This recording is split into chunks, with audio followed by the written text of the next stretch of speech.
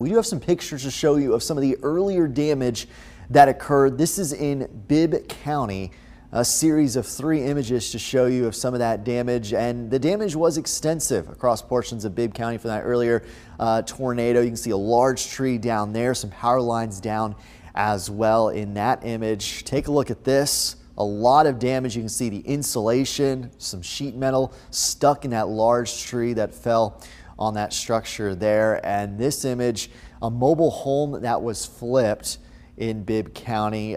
Thankfully, it sounds like everyone is going to be okay here in Bibb County from the damage, but still obviously very powerful storms that moved through Bibb County and the rest of central Alabama.